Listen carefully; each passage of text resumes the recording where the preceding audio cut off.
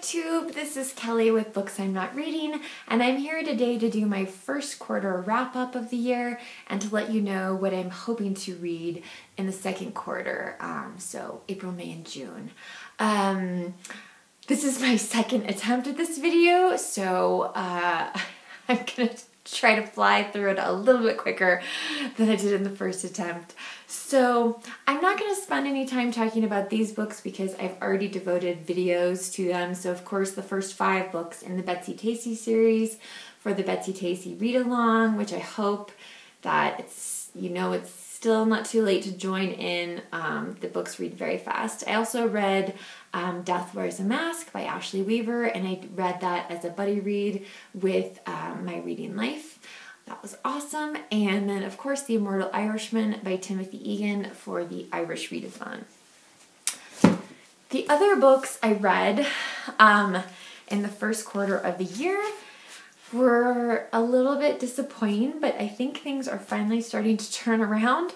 So, well, for one thing, I do want to mention that I am in the midst of a poetry project with Brian from Bookish. So I have been reading, a little poetry here and a little poetry there, but not actually a book of any poetry. So that's not really reflected in the number of books I've read. But, so the first one is Don't Let's Go to the Dogs Tonight by Alexandra Fuller, excuse me.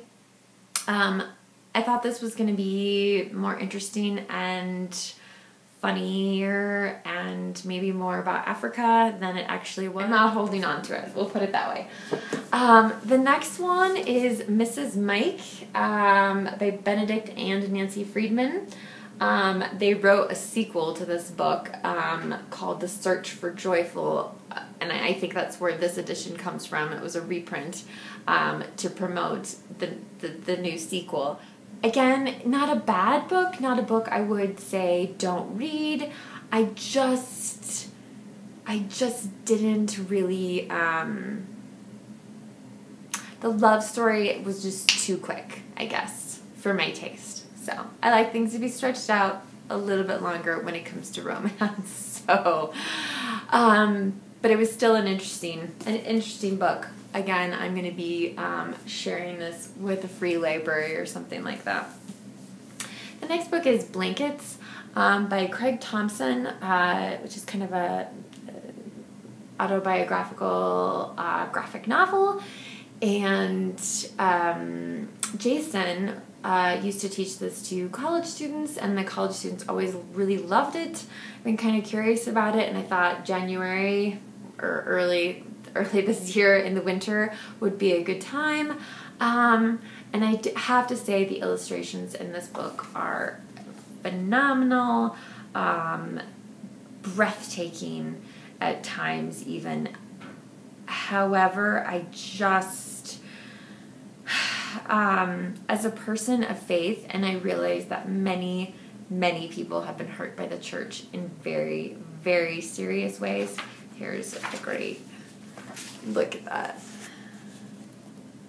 Well, you guys can't see that, but I mean, just spectacular. So I realize the church has hurt very many people, in some ways more horrific than others, but just another church that, thinks homosexuality is a sin. It was a very one-dimensional portrait of a church, but it could be, it could have been his experience. It's just a bummer. I grew up in the church, and I was surrounded by a lot of adults who were really encouraging, really supportive, in my dreams and, all that kind of stuff. So, it's just a bit sad to always kind of be reading the same story over and over again. The next book I read, I wasn't planning on it. It's for my book club, and this was selected by Laura, who is hopefully going to be having her own BookTube channel here soon. And this is The Volcano Lover by Susan Sontag. I was I just wasn't sure what to think of this. It's about real people, though. It's about Sir William Hamilton, his second wife, Emma, and Lord Nelson, Lord Nelson of, like, the Battle of Trafalgar and of Trafalgar Square kind of fame. And yeah, it was quite a fascinating read, and I think kind of, again, like the Timothy Egan book that I was talking about yesterday, really was just sort of a wake-up call as to how familiar I am with world history. So definitely an area that I might want to work on in the future. But I really enjoyed this book. I found it fascinating, and there's a lot of great metaphors and themes in it. So anyway, if you've read this book, or any of the books I'm talking about, let me know what you think. So, and I'm also currently reading with Madeline from Made with Books, James Baldwin's Go Tell It on the Mountain. So we just started that like this weekend, but I'm hoping early April we'll be done with it, which I realize is like tomorrow. Again, I don't want to spend a lot of time on some of these books, but these are some of the things I'll be reading in the next 3 months. So the second book in this particular volume of the Betsy Tacy series, so Betsy in Spite of Herself. And then of course we have Betsy Was a Junior and Betsy and Joe. And then for the poetry portion of things, Brian from Bookish and I have made kind of a tentative schedule of poets we want to read. And so in April, we're reading Gary Snyder, and both of us, I think, are struggling a little bit. We just haven't done, I personally haven't spent very much time on it yet. So we'll get to that. And then the following month, May, we'll be reading some Anne Sexton poems. And then for June, possibly Leaves of Grass by Walt Whitman. See how that goes.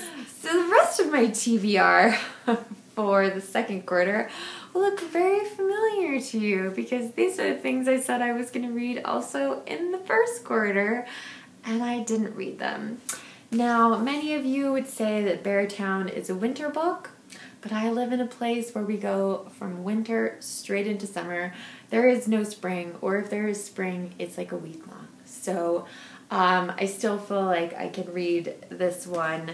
I'm really upset with myself, actually, for not getting to this collection of Jane Austen, but this is going to be a high priority for me in April.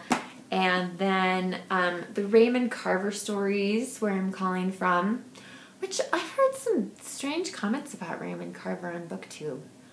Do you guys think that Raymond Carver actually didn't write his own stories? That he was too drunk to do it?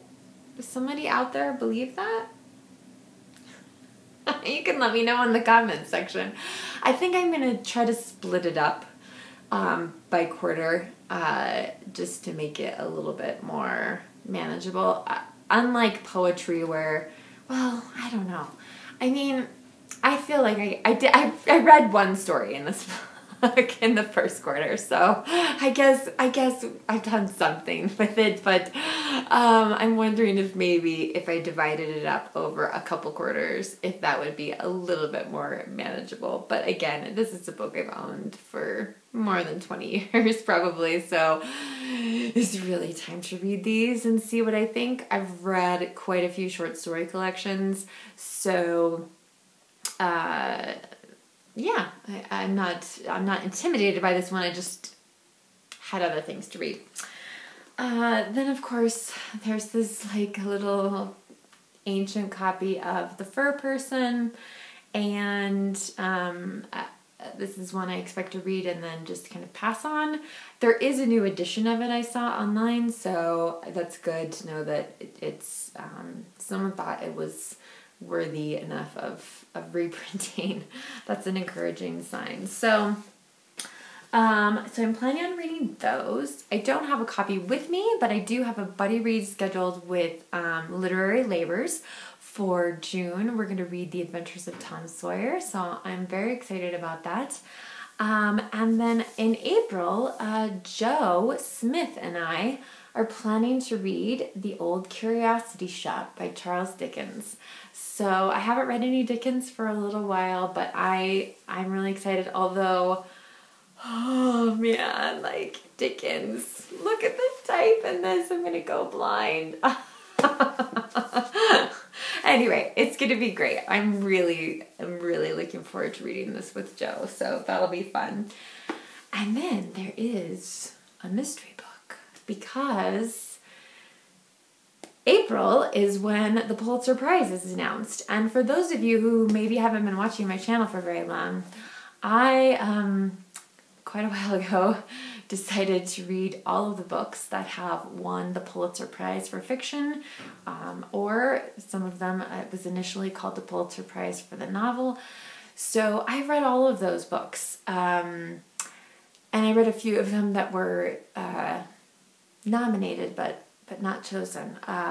So I definitely feel like we need to talk about the Pulitzer Prize in April, and whatever book is chosen, I will immediately probably put it on hold at the library, because I'm sure our library will get one copy of it. Hopefully they already own it, but I have no idea. I haven't looked at the prediction list a little while ago, but you know, there's nothing. I read so much kind of backlist, so much stuff that I've had for a long time that I don't really read new contemporary fiction. So that'll be interesting to see what is chosen, but we'll definitely spend some time in April talking about the Pulitzer Prize, and I'll try to give you guys some recommendations if you're interested on great Pulitzer Prize books to read. So, okay, did it. We got through the first quarter. Looking forward to the second quarter. Thank you so much for watching. Remember to be kind to yourself, be kind to others, and I'll talk to you soon, BookTube. Take care. Bye-bye.